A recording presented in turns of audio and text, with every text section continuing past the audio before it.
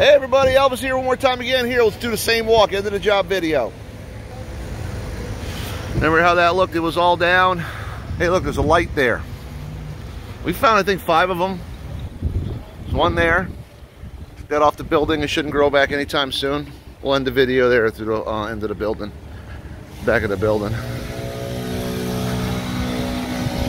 We raise this up now so UPS trucks, a fire truck get by if it wants to. A little bit of pickup to do. One last pile. I got the thumbs up from the manager here at Tuffy. He likes it. There's a light we didn't even see at the beginning of the job. It was hidden in the tree. These are lifted up to municipal height. Should never have been planted here. You know, you think one day these oaks are going to get so big they're going to destroy the parking lot. So, anywho, that light needed nothing. Found 2 more lights back here I didn't see at the beginning of the video. There's one there. You can shine in the parking lot now. There's one back here. It was totally engulfed. We couldn't even see it.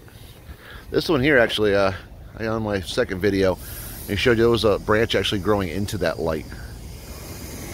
Here you go, nice and clear away from the building.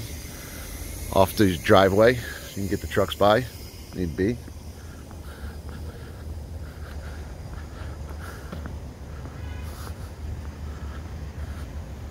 See little trees back here, raised way up.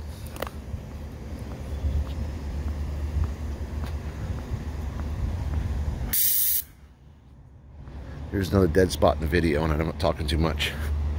It's a long walk. I usually ride the machine all day.